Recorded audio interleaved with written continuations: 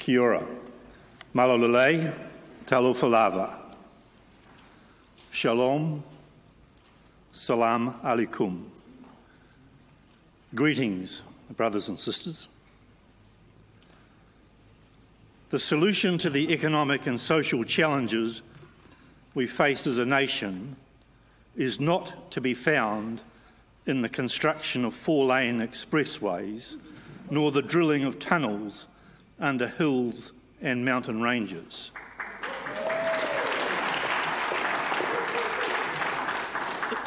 In my respectful view, the most cost-effective solution to these multiple challenges is to be found in the construction of a massive number of new houses by the state for the most vulnerable members of our team, which of course includes our children living in inequality. These houses must meet three criteria, conveniently summarised in the acronym SAS: safe, affordable, secure.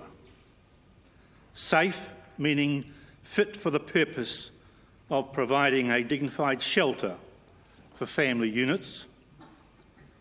Affordable in that the cost to the families must be not so overwhelming that access to other basic human necessities, food, education and health, is compromised. Secure. They must be secure in the sense that the shelter offered must be in some form offering long-term stability, whether it be tenancy, rent to buy, shared equity. A suite of options are necessary, but these nuts and bolts issues can be for analysis and discussion and debate at another time. Today, I wish to address, as it were, the big picture. I start off with this basic proposition. It is within the environment of a safe, affordable and secure home that children will thrive. That basic truth is self-evident. But when these criteria that I have above outlined, SAS, are under assault, a child's ability to thrive and achieve their potential is plainly put at risk. On behalf of the Child Poverty Action Group that I represent today, I want to put 4 pegs or PO in the ground. 1, access to safe, affordable and secure housing is a child's fundamental birthright, not a matter of privilege, patronage, charity or discretion. 2, the state is both the guardian and the guarantor of that right. 3, the state-sponsored policy settings over the last 35 years have caused the denial of equal opportunities to families, that is children, to access and implement that right I have outlined.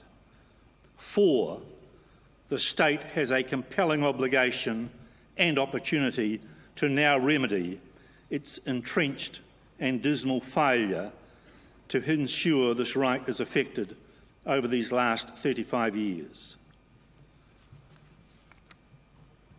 I mention opportunity. What of opportunity?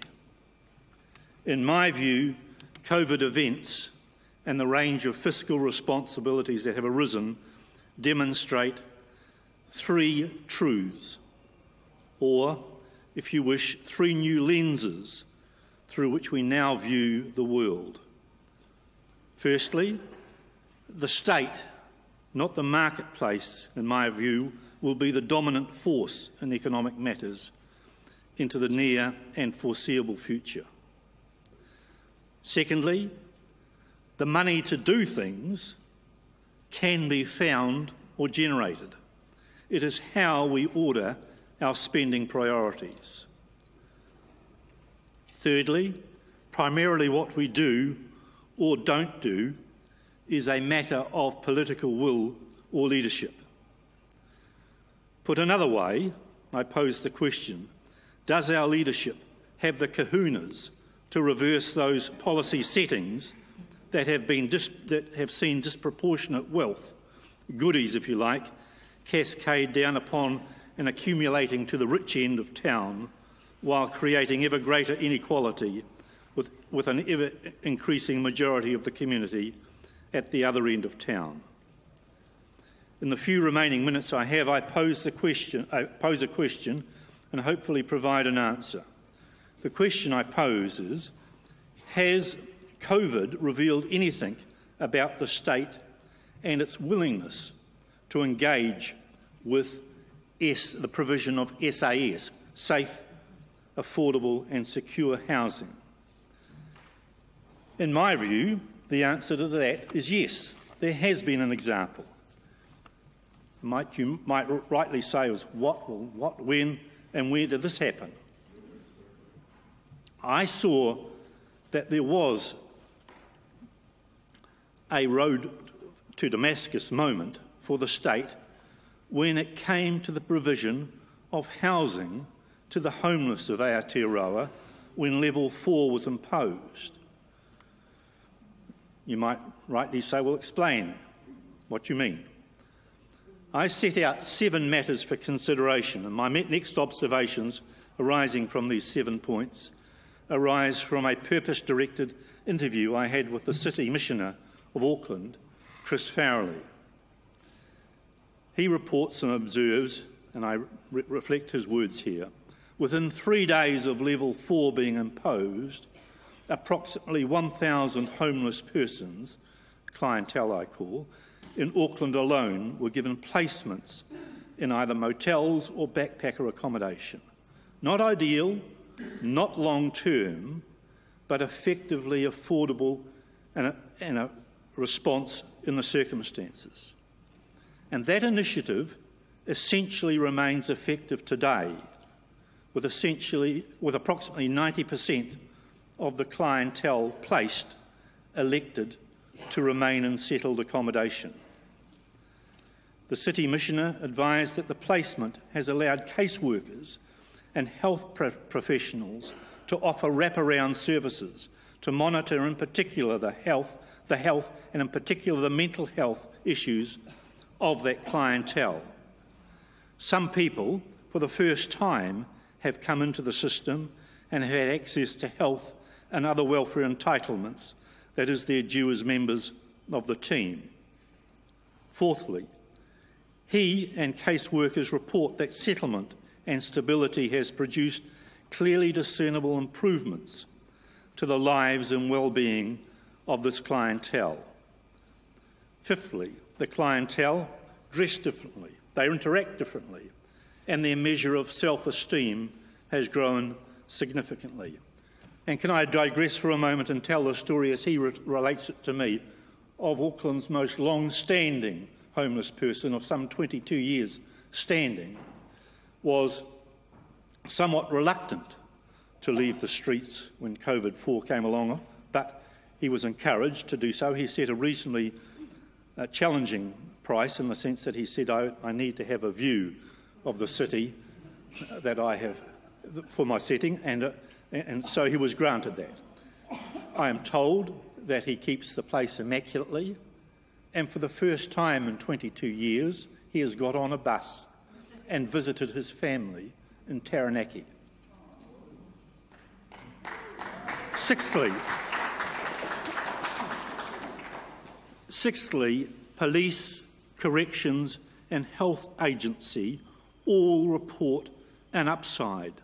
Less trouble on the streets, less presentations of homeless persons at the emergency department of Auckland Hospital. My final point that Chris Farrelly discussed with me is that it is estimated it presently costs taxpayers, on average, $65,000 per year for each person who goes homeless. It's made up of the health costs, police, justice and benefit costs, versus the comparative cost of approximately $20,000 per year to house a homeless person and provide a first level of wraparound support. Those figures, the source of those figures that I quote, come from the University of Otago research directed into the Housing First program being run by the People's Project in Hamilton, and full publication of the research results will emerge later this year. Not many children, you might say, at least of a tender age, feature in the homeless statistics. But a family now, and there are many of them, under severe economic and social pressures, is the setting for the future homeless clientele to emerge. Our team of 5 million appear to be capable of staunching this injury that I've described above. Plainly, it would be obscene, or at least indecent, to contemplate the outcome of turning off the tap that has achieved this partial success so far in addressing the issue of homelessness. The political and moral optics would be appalling. If our team of 5 million can staunch this level of injury, we can surely tackle the present and creeping cancer of our dysfunctional housing market that is anything but safe, affordable and secure. To blend the words of our respected Prime Minister and our foremost City Missioner, Chris Farrelly, if you treat people under housing stress with kindness and allow them to conduct their home lives with dignity, the economic and social outcomes will surely justify the housing investment. Thank you. Kia ora.